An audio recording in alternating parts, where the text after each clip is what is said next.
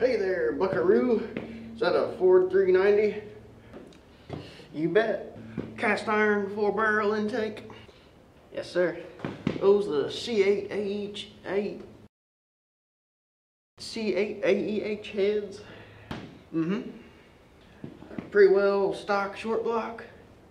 Yep, and C7 AEB rods. Oh, those are all right for what it's worth. These Hooker Super Comp headers, the same. 10-inch collector and 3-inch diameter. Got a Holley 600 vacuum secondaries. Shininess adds like 5 horsepower, so yeah. 320 horsepower? Not quite. Oh well. So yep, we had this lump of Ford cast iron on the engine dyno, and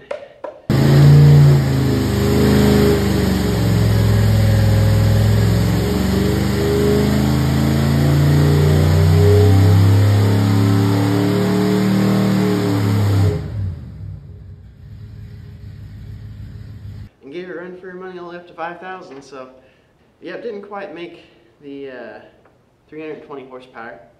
First one we did with the Willys carburetor, I believe it was 735 CFM, for what it's worth. CFM isn't everything, but ended up making 275 horsepower and 414 pound-feet of torque. Made some real good numbers with that carburetor. Put the Holley on, made about 20, it's not bolted on there, made about 20 less horsepower. I'm totally fine with that. It's going to be more than enough power to move the Dyno, and it's better than a 302 that would have been standard. So unfortunately, we couldn't put the headers on because of the way the dyno was, but they had some shorty headers that we put on there. So in reality, it's going to make a little different in the car than it will in the dyno. But so yeah, factory 390 GTs is pretty much exactly what it was from the factory. C8 AH heads, 600 CFM. I have the 4300 Autolite over there, but it's garbage, really. The Autolite's carburetors are. Holley's are way better. Yeah, if you guys have any thoughts about the output numbers of this, I'd be curious to know. So these are C8 AEH heads, which are not the same as the heads that came on it. Those would have been 390 GT heads, which are like C7 OE heads, I believe. Something like that. The Ford FE casting numbers are all over the place, but I think they're awesome. I love it. But from what I can understand, the C7 OE heads and the C8 AEH heads, the only difference is valve spring rate.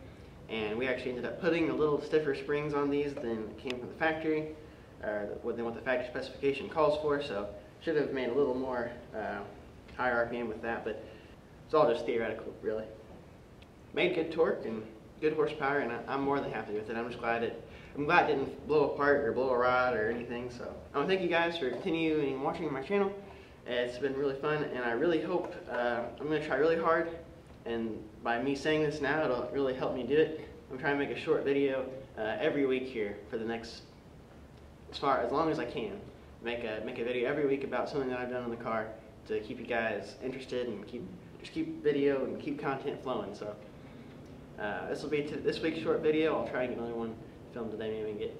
Like I said, if you have any ideas on the factory ratings and stuff like that, I found another person who dynoed, another machine shop that dynoed a 390 GT, pretty much the exact same motor we have here, and they ended up with lower horsepower numbers than we made. So, and that was a Ferrari machine shop. I'll put that up on the screen too. But so I'm pretty happy with the output of this, considering they got very similar output. So anyway, guys, hope you guys enjoyed. Thank you guys so much for watching, and we'll see you next time. It'll run, or hopefully this thing will run.